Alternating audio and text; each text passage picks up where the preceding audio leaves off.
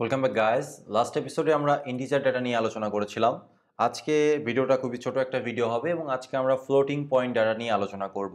Floating point ডেটার ক্ষেত্রে ভিডিওটা ছোট হওয়ার পেছনে সবথেকে বড় রিজন এখানে সাইন্ড আনসাইন্ড বলে আসলে কিছু নেই। সি কম্পাইলার ফ্লোটিং পয়েন্ট ডেটার ক্ষেত্রে কোনো রকম কোনো ডিস্টিংগুইশ করে না, সব কিছুই সাইন্ড। ওকে, কোনো রকম কোনো আনসাইন্ড ফ্লোটিং পয়েন্ট ডেটা আমাদের নেই। আমাদের তিন ধরনের ফ্লোটিং পয়েন্ট বা ফ্লোটিং টাইপের ডেটা আছে, সেগুলো নিয়ে আমরা আলোচনা করব। অ্যাট ফার্স্ট যেটা আছে সেটা হচ্ছে ফ্লোট। যে কোনো ডেটা আপনি ফ্লোট দিয়ে ডিফাইন করতে পারেন। দশমিকের পরে যদি কোনো নাম্বার থাকে, ইন দ্যাট কেস আপনি ফ্লোট দিয়ে ডিফাইন করবেন। তবে এখানে ইন্টিজার ডেটাও আপনি ডিফাইন করতে পারেন, সে অটোমেটিক্যালি এই দশমিকের পরে একটা শূন্য বসিয়ে নিবে। ওকে, ফ্লোটিং পয়েন্টের পরে একটা শূন্য বসিয়ে নিবে। So float F is equal to, for example 489.123, এই একটা আমাদের ফ্লোটিং পয়েন্ট নাম্বার। কিন্তু এটা ফ্লোটিং পয়েন্ট নাম্বার সেটা বোঝানোর জন্য এখানে আমাকে একটা এফ ব্যবহার করতে হবে। ওকে, অনেকটা লং এর মতো। ওকে, এটা হচ্ছে আমাদের একটা ফ্লোটিং পয়েন্ট নাম্বার। এখন এই ফ্লোটিং পয়েন্ট নাম্বারের স্পেসিফায়ার কি আছে? অনেকগুলো স্পেসিফায়ার আছে, তবে আমি সবচাইতে কমনটাই বলছি। আমি এখানে একটা কমেন্ট করে রাখি, ফ্লোটিং বা ফ্লোট, সিম্পলি ফ্লোটের স্পেসিফায়ারটা হচ্ছে পার্সেন্টেজ এফ। ওকে, এরপরে আমরা ডাবল নিয়ে কথা বলবো। সো ডাবলের স্পেসিফায়ারটা হচ্ছে এল এফ। ওকে, এটাই হচ্ছে সব থেকে কমন।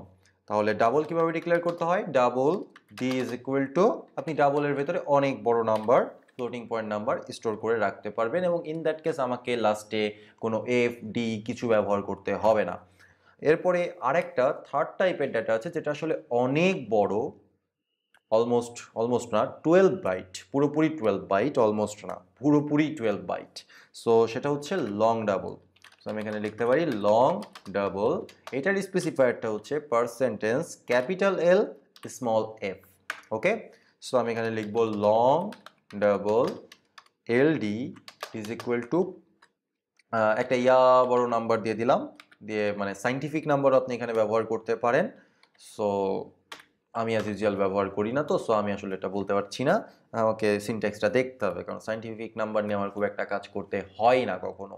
ও আচ্ছা, এখানে আমরা কোথাও একটা করে প্রিন্ট এফ ব্যবহার করিনি, সো আমরা এখানে একটা করে প্রিন্ট এফ ব্যবহার করে ফেলি। আমি ফ্লোট দিয়ে একটা ড্যাশ পার্সেন্টেজ এফ এবং backslash N.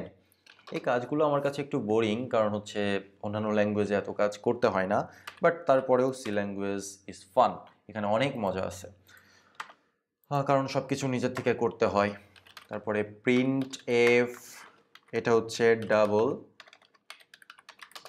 Dash percentage L F.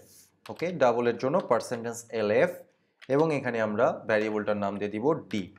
And finally আমাদের লং ডাবলের ক্ষেত্রে আমরা প্রিন্ট করব পার্সেন্টেজ, অ্যাকচুয়ালি পার্সেন্টেজ পরে আমি এখানে লিখব লং ডাবল, একটা লেভেল তো দিতে হবে, পার্সেন্টেজ ক্যাপিটাল এল স্মল এফ ব্যাকস্ল্যাশ এন, এবং এখানে আমার ভ্যালুটা হচ্ছে বা ভ্যারিয়েবলটা হচ্ছে এল ডি, এবং সেমিকোলন দিতে যদি আমি ভুলে যাই তাহলে আমার কম্পাইলেশন ইরর আসবে।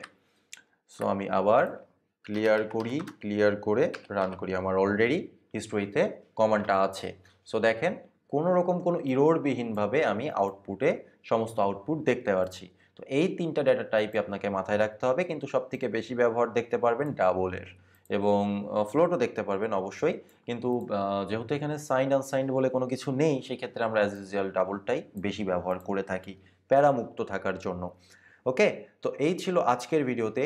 আজকের ভিডিও আসলে খুবই ছোট ভিডিও, মানে লাস্ট ভিডিও অনেক বড় হয়েছে, এই ভিডিওটা খুবই ছোট হয়েছে, খুবই আইরনিক ব্যাপার। যাই হোক, সেটা কোনো ব্যাপার না, পরবর্তী ভিডিও আবার একটু বড় হতে যাচ্ছে, কারণ পরবর্তী ভিডিওতে আমরা আরও গুরুত্বপূর্ণ একটা টপিকস নিয়ে আলোচনা করতে যাচ্ছি, যার নাম ক্যারেক্টার টাইপ, যেটা সি এর অন্যতম একটা প্রাণ বলতে পারেন। ক্যারেক্টার টাইপ, সেটা নিয়ে আমরা পরবর্তী ভিডিওতে ডিটেলসে আলোচনা করব।